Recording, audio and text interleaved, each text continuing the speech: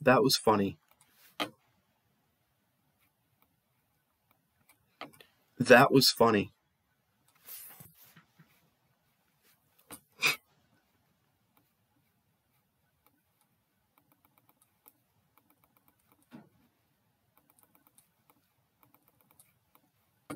That was funny.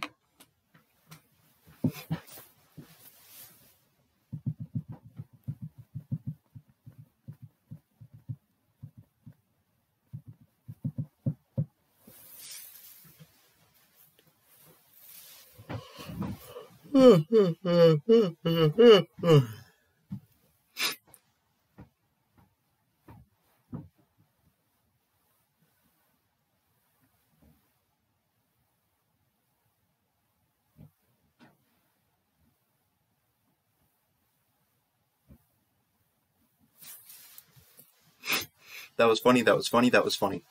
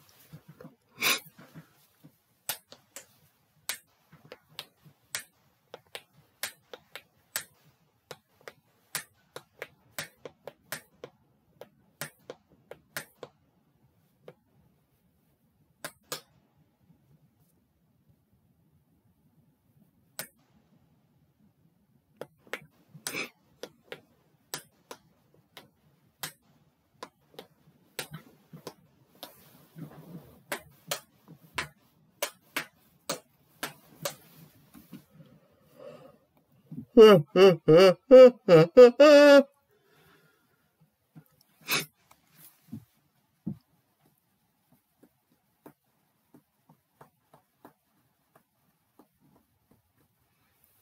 my goodness. Oh my goodness.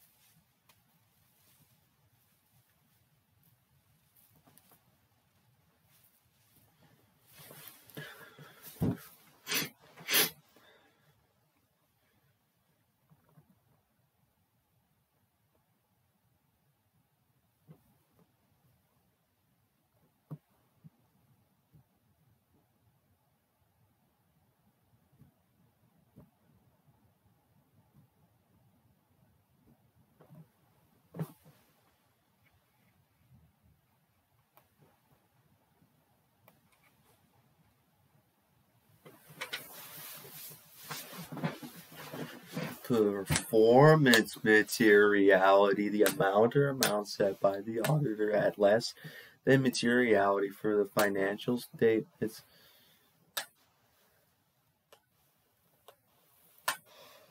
and therefore to reduce to an appropriately low level.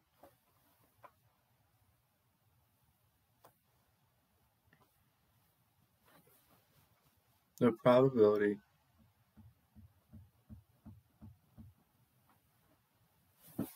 that the aggregate of uncorrected and undetected misstatements exceeds materiality for the financial statements as a whole. So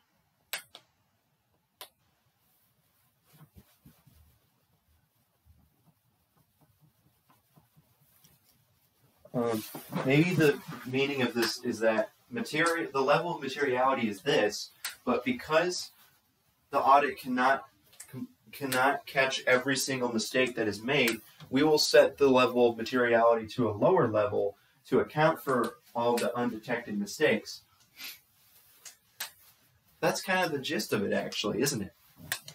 I just understood that.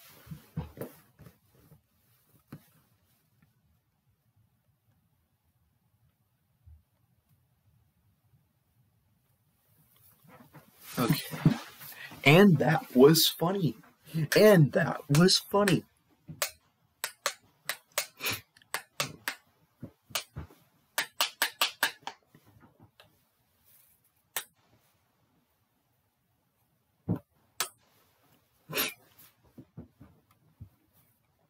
So number 9, and then A1.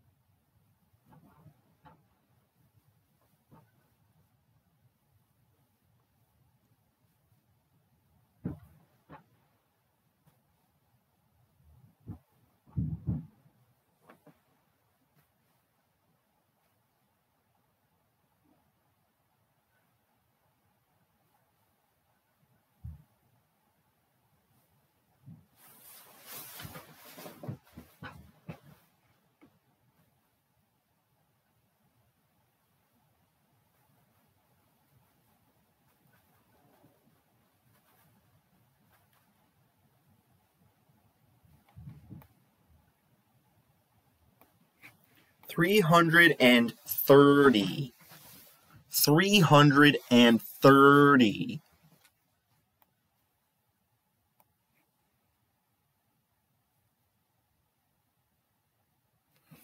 A substantive procedure is an audit procedure designed to detect material misstatements at the assertion level.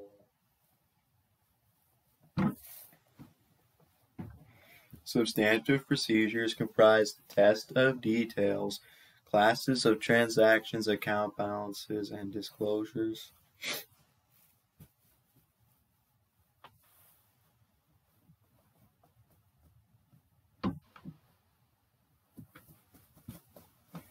And substantive analytical procedures.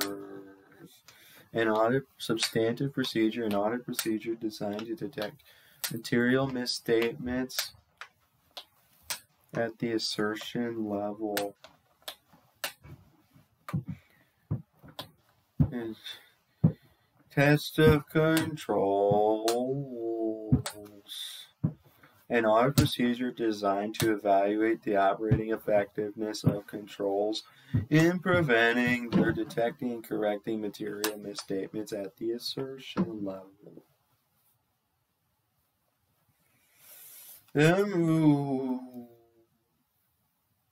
6, 7. The auditor should design and perform further audit procedures whose nature, timing, and extent are based on and are responsive to the assessed risks of material misstatement at the relevant assertion level.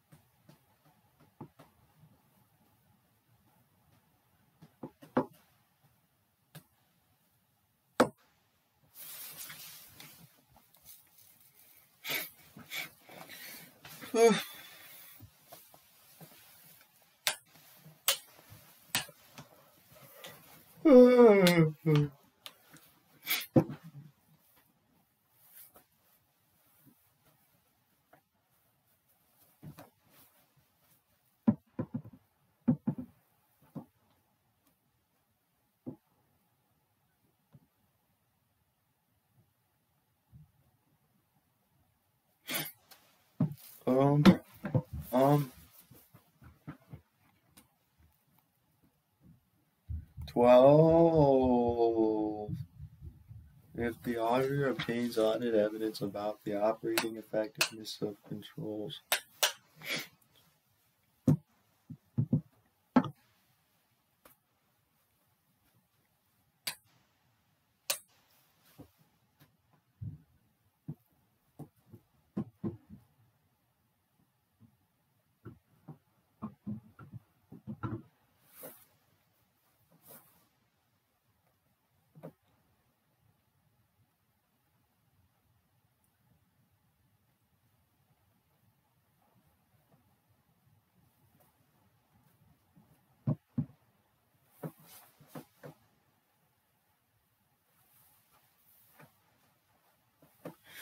Oh my goodness.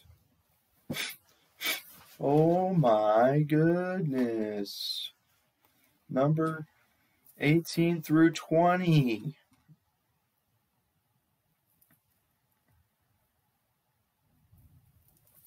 Substantive procedures. Irrespective of the assessed risks of material misstatement, the auditor should design and perform substantive procedures for all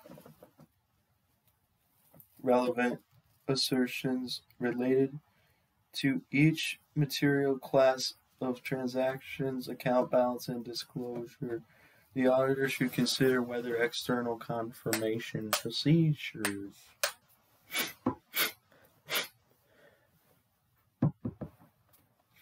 are to be performed as substantive audit procedures. The auditor should use external confirmation procedures for accounts receivable,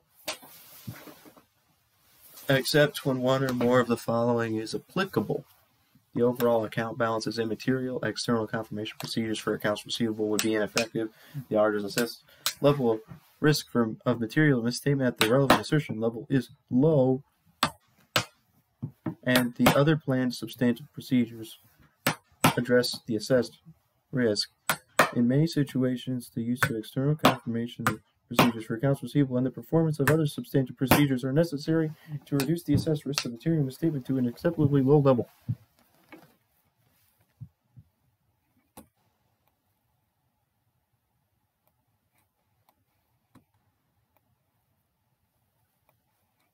What is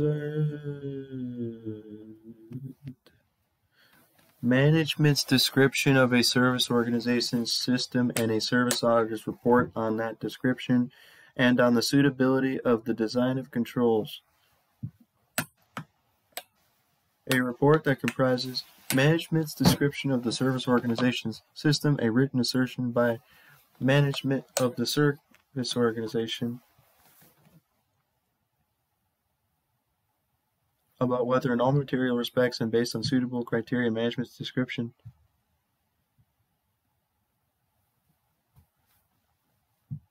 of the service organization system fairly presents the service organization system that was designed and implemented as of a specified date.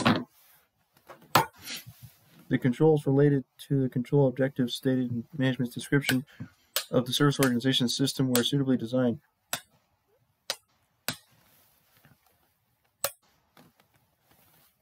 To achieve those control objectives as of a specified date, a service auditor's report that expresses an opinion on the matters. Management's description of a service organization system and a service auditor's report on that description and on the suitability of the design and operating effectiveness of controls. A report that comprises management's description of the service organization system A written assertion by management of the service organization about whether in all material respects and based on suitable criteria, management's description of the service organization's system fairly represents the service organization's system that was designed and implemented throughout the specified period. The controls related to the control objectives stated in management's description of the service organization's system were suitably designed throughout the specified period to achieve those control objectives. The controls related to the control objectives stated in management's description of the service organization system operated effectively throughout the specified period. To achieve those control objectives, a service auditor's report that expresses an opinion on the matters and includes a description of the service auditor's tests of controls and the results thereof.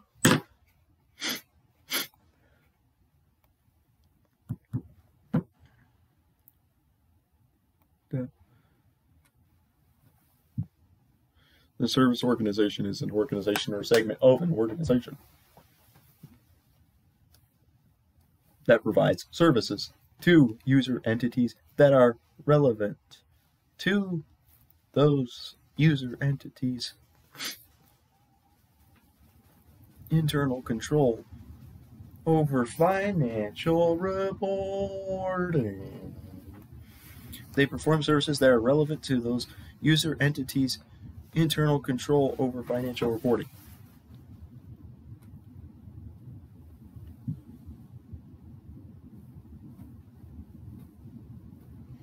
Oh my gosh.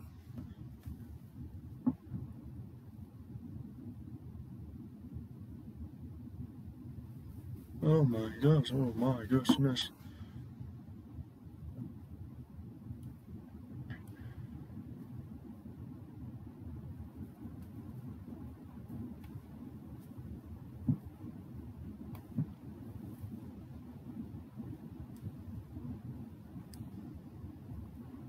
Oh my god.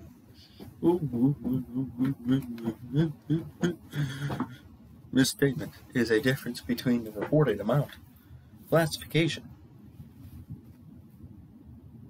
presentation or disclosure of a financial statement item, and the amount, classification, presentation, or disclosure that is required for the item to be presented fairly in accordance with the applicable financial reporting framework.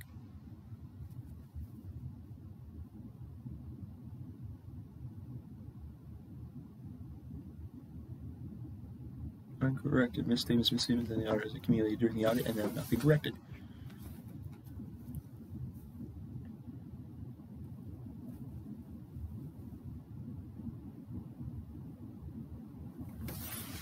The auditor should determine whether the overall audit strategy and the audit plan need to be revised if the nature of identified misstatements and the circumstances of their occurrence indicate that other misstatements may exist, that when aggregated with misstatements accumulated during the audit could be material, or the aggregate of misstatements accumulated during the audit approaches materiality determined in accordance with Section 230-320. Communicate on a timely basis with the appropriate level of management all misstatements accumulated during the audit. The auditor should request management to correct all the misstatements.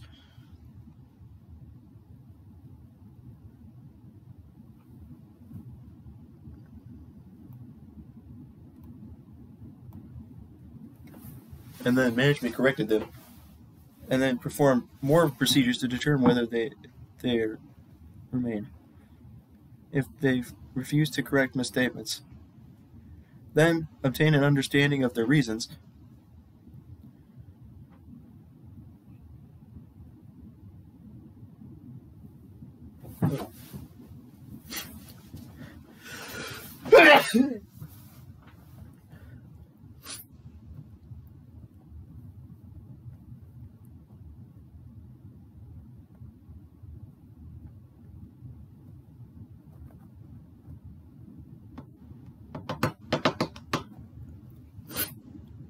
Determine whether uncorrected misstatements are immaterial. Ow!